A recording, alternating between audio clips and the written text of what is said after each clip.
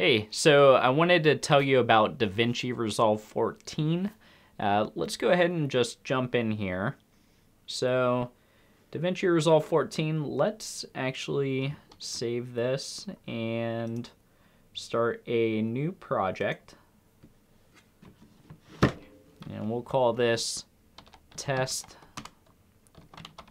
Davinci Teaching Project.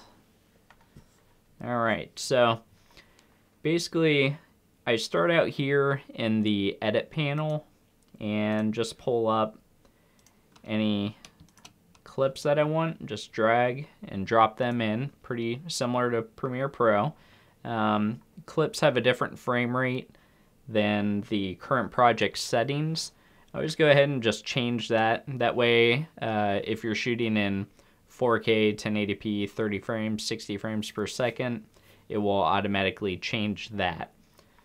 So now that we have our clips in, you can just double click on one of these, pull it up, and you can scrub through just like Premiere Pro, and you can mark your in and out point. So you select I for your in, and here looks good for an out. In point, and O for out point. And then we can just drag and drop this down here into the timeline. Alright, we're looking pretty good.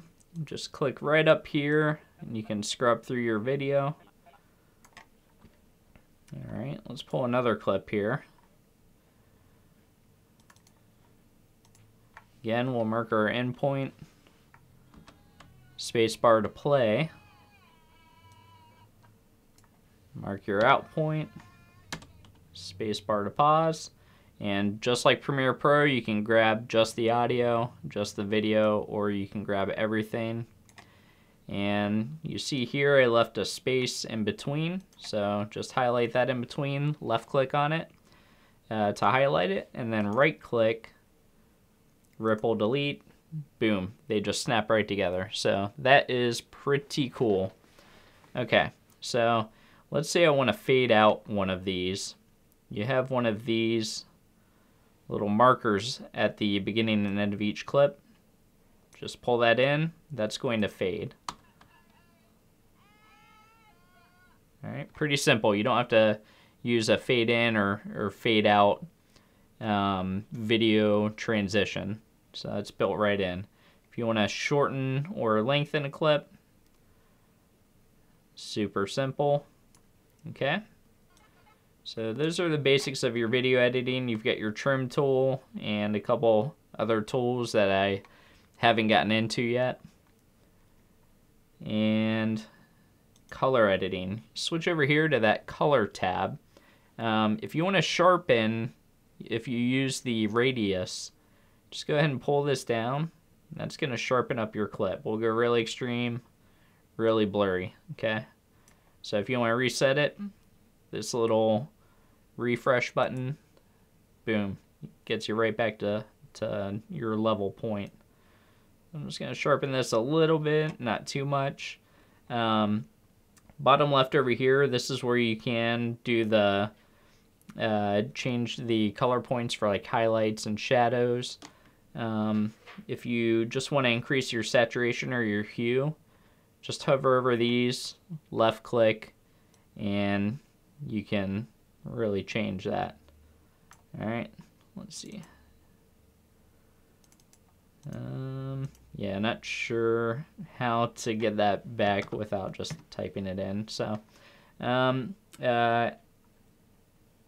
you have different areas here, so you can really get as granular as you want to with your color editing. So a lot of times I like to change the highlights and the shadows. So still in the color panel, if you switch over to 2, alright, so you've got your shadows and your highlights. Just drag these, you can pull the highlights down, you can bring them up, pretty much anything you want to do. Let's set that back to 0. Do that again with shadows so you can see. Alright, so get that back to 0. Oh, 0. Okay. All right, so let's say we went ahead, we color graded, we sharpened, we've got the video looking how we want. If you want to do any audio, you can hop over here to Fairlight. Fairlight is the built-in audio editor. So just highlight the audio track that you want, and you've got your equalizer over here. Very important, if you want to change these parameters, just click the equalizer. And you can really get in and shape your audio how you want to right here. Alright, so let's come back over to the Edit tab. Alright, so we've got everything the way that we want it. Let's say we want to export now. So the way to do that, come over to the Deliver tab. And here's your settings to basically render and export the video. It's called Deliver in Davinci. I always like to go with the MP4 custom. If we scroll down here, we'll see we're at 1920 by 1080. Or if you want to do a 2K, or I'm sorry, that's 4K maybe? Not sure. You could do that, but I only shot in 1080p, so I'm going to stick with 1080. Alright.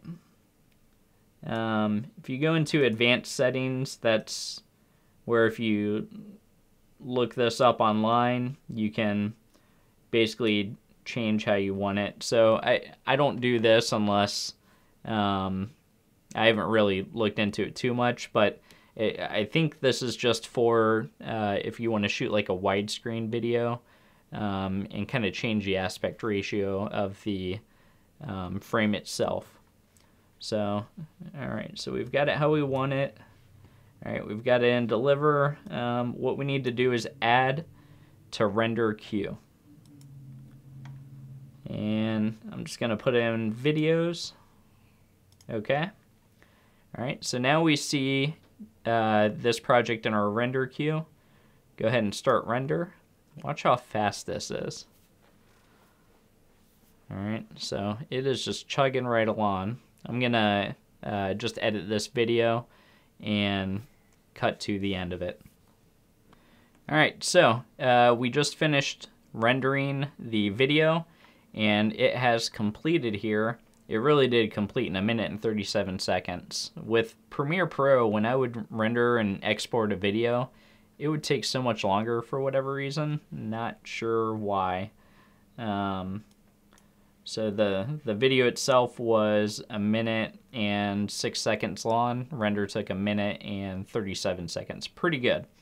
Alright, so let's hop in here, go into videos, and we can see we have it exported. So I'm just going to rename this Davinci Test Export. And let's open this up. Alright. So there we go. Pretty good. See, my focus was off over here. I'm testing out manual focusing on my video camera. Riley is a lot more in focus than I am. But anyways, you get the gist. There you have it. And I hope that helps learn a little bit about Davinci Resolve 14. See you next time.